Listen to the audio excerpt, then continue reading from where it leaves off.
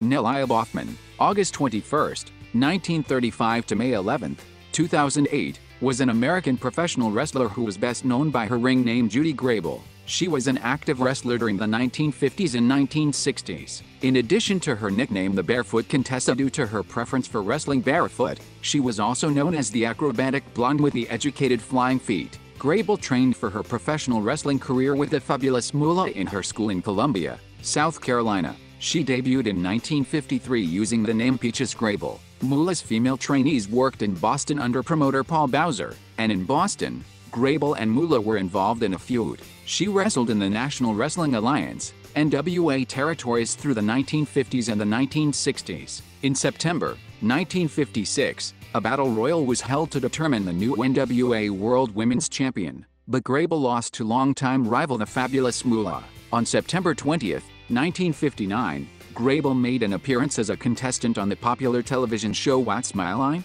The episode became famous in part because of the highly risque banter from guest panelist Groucho Marx and consequent malapropisms by regular panelist Dorothy Kilgallen and host John Daly. Even though she retired in the late 1960s, Grable's last in-ring work occurred in Superstar Wrestling in 1974. On March 31, 2017, Grable was posthumously inducted into the WWE Hall of Fame as a part of the Legacy Wing.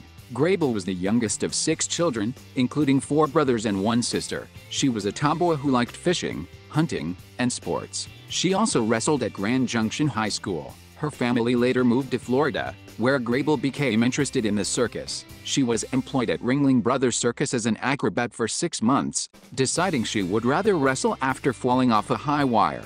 In the late 1960s, Grable retired from wrestling after marrying a serviceman and returned to school, graduating in 1978. She was then employed as a nurse's assistant in a home for veterans. One of her daughters works as a wrestler under the name Debbie Grable. Grable died on May 11, 2008, after living with diabetes, strokes, and Alzheimer's.